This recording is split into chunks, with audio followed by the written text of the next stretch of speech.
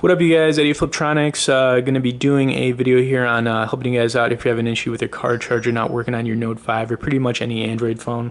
Alright, so typically you guys, car chargers, there's a lot of them coming out of China all the time. I've kind of already mentioned this, but you know, they're not all certified. So the issues with getting a really cheap one that has, you know, no real assurance with buying it is that it can actually overheat your phone when it's plugged in, which could damage your phone. It could also damage your car when it's plugged in, if you think about it, because if it starts to overheat, it'll ruin that port in your car, so you'd have to replace that too.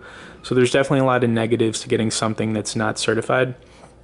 The ones I have, you know, in this video, guys, these are a couple of ours.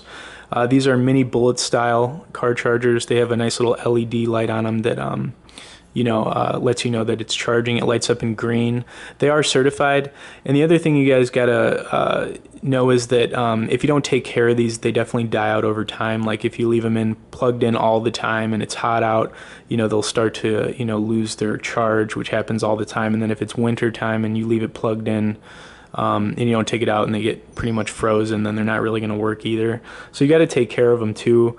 But you know, those are a couple of the reasons they might die out. The nice thing, I don't know if I mentioned it, I forget, but these also have a built-in IC chip, so it'll prevent overheating automatically, so you don't have to worry about it. And like I said, they're nice and small, mini bullet style, so they won't take up too much room in your dashboard. Anyways, you guys, those are some of the reasons you might be having some issue with the car charger. If you guys need a couple replacements, check out the link below. Thanks for watching this video. Stay tuned for more and be sure to subscribe to our channel.